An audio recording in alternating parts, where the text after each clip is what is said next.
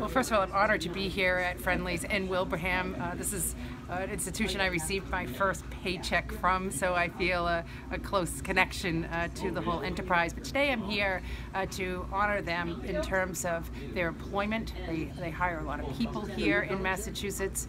They certainly are a great training ground for people to learn how to work. They're working with our high schools and getting kids in at an early age to learn how to work. That was certainly my experience.